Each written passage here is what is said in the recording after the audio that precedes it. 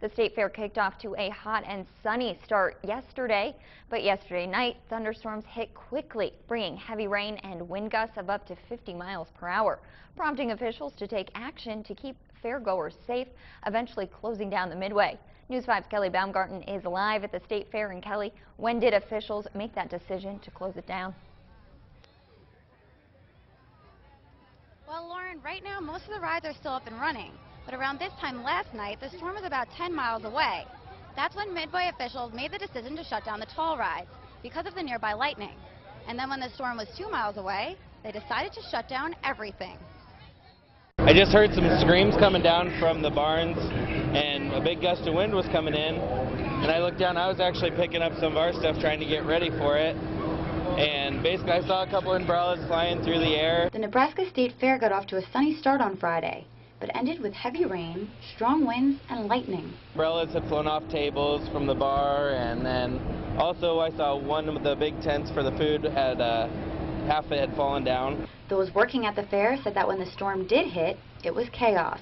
Pretty much everybody was running around the fair, trying to get into barns, anywhere safe. Joseph McDermott is the executive director of the Nebraska State Fair.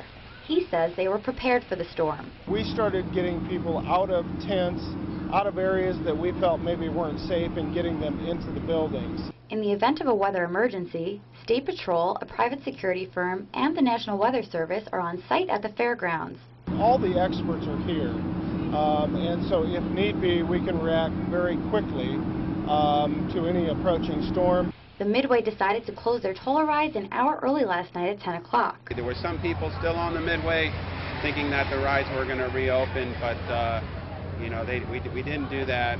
It's for their own protection of our employees as well as the customers. And then by 10:15, they shut down everything. When those winds started coming in without the rain is when we started battening down the hatches and closing down rides. While there wasn't any serious damage, the storm did blow over a 20-foot rest area umbrella, knocked over tents, and flooded some areas. If you were here this morning about 9 o'clock, you'd see a lot of stuff all over the place, you know, a lot of debris, a lot of ride fence, a lot of our privacy screening that we use.